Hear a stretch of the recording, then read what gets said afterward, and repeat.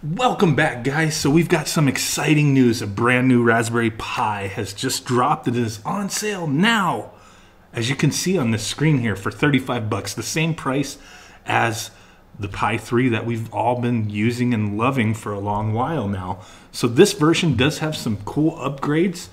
Is it worth it? I mean, they're not asking for more money for these things, but the little incremental upgrades, is it going to make things a little nicer? Are we going to be able to play Nintendo 64 on RetroPie, that kind of stuff? I know what people are going to say. Can we, does Nintendo 64 work better? Does Dreamcast work better?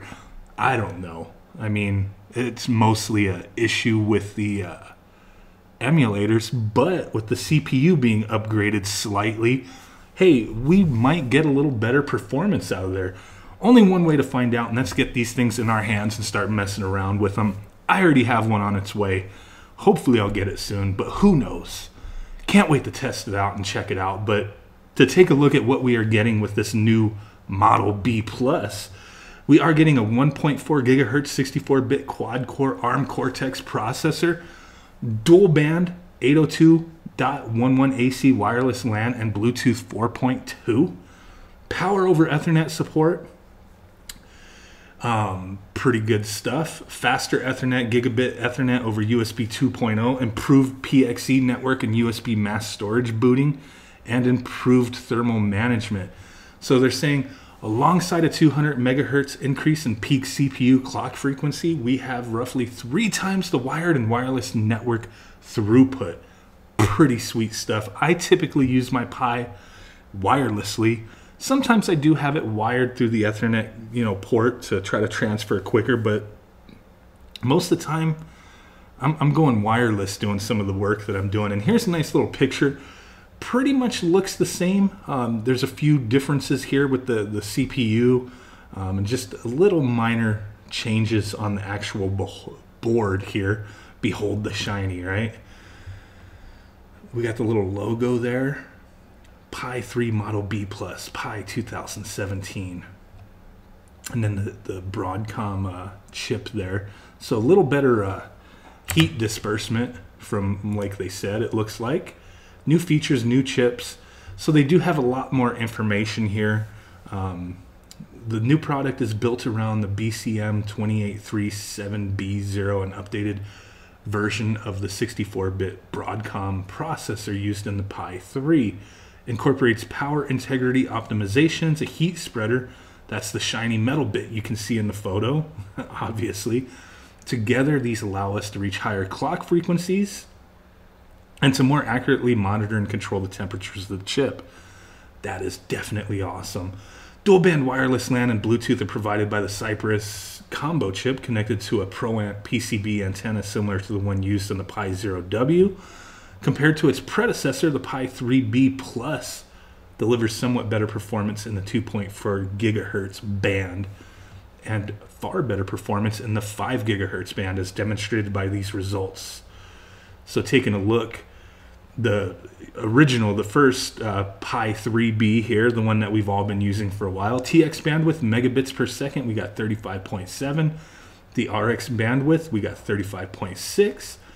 Jumping up to the 2.4 gigahertz band, we are getting 46.7 megabytes per second, my bad, and then 46.3 on the RX bandwidth. 5 gigahertz, we're getting 102 megabytes per second on both the TX and RX. Pretty awesome. Wireless circuitry is encapsulated under a metal shield, rather fetchingly embossed with our logo. So that's pretty cool. All the wireless stuff is here with the little Pi logo. I think that's pretty cool looking. Previous Pi devices used the LAN 951X family of chips, which combine a USB hub, 10x100 Ethernet controller. For the Pi 3B Plus microchip, have supported us with an upgraded version. Supports gigabit. Pretty awesome. And as you can see here, the MBS, man, the Pi 3, the one we've been using, 94.1 on TX, 95.5 on RX. The new 3B Plus, 315 across the board. What? We use a Magic Jack, a mag jack that supports power over Ethernet and bring the relevant signals to a new 4-pin header. So a little 4-pin header there. We will shortly launch a PoE hat, which can generate the 5 volts necessary to power the Pi from the 48 volt PoE supply. Pretty cool. So there's the upcoming hat that's going to be released. Looks pretty awesome. Man, so a lot more information here. I'll put a link in the description just so you guys can read more information about this. There are going to be some links in here as well to purchase the new Pi 3 B+. So you'll click here. It's going to give you some options. Adafruit doesn't have them. Micro Center does not have them. PiShop.us, I think they don't have them either. Let me see. I think one of these, if you click add to cart, it doesn't add to cart, and it just takes you to the original or the previous version, as you see there. So it doesn't look like PiShop.us has them at the moment or is ready for them. Let's check here. Nothing here for Allied Electronics. Not showing up yet. Newark. Let's see about them. I think they are back ordered, possibly. Let's see here. Are they ready to be shipped? Available for back order to lead time shown. Let's see. More stock available commencing April 9th, 2018. So you can sign up to be notified. Let's see, where else? Adafruit, I think it just doesn't show up. Or it says, okay, coming soon. You could put your information in and boom, get notified. The other place, Micro Center, they're not showing up yet. Even when you search, it just comes up with the other version. Canikit is the only one that you can add to cart and actually purchase at this time. And it does ship within 24 hours. One thing to note, Canikit, they do ship from Canada. I've ordered from them many times in the past. Typically, it comes in pretty quick.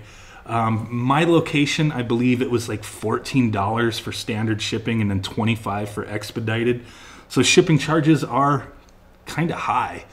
Is it going to be worth it? These things are going to be out there. They're going to be available on Amazon, all over the place. So I say, if you can grab one here and you don't mind the shipping charges, cool. Adafruit, their shipping charges can be high. It just depends on where you live, on how they ship. So definitely, keep tabs on that and peep it out. But for now, I ordered mine from Canikit. I paid for expedited shipping just because I want to get this in my hands as quick as possible. But I'm sure if we're all patient, if I was patient, I could probably save a few bucks. But I really want to start messing with this. So like I said, links will be in the description. I'll have this link and the main link of the page we were looking at. As you can see, I ordered that there. But yes, appreciate it. Smash that like button, subscribe, do all that cool stuff. And with that said, guys, I will catch y'all next time. Peace out. Bye-bye. Boom.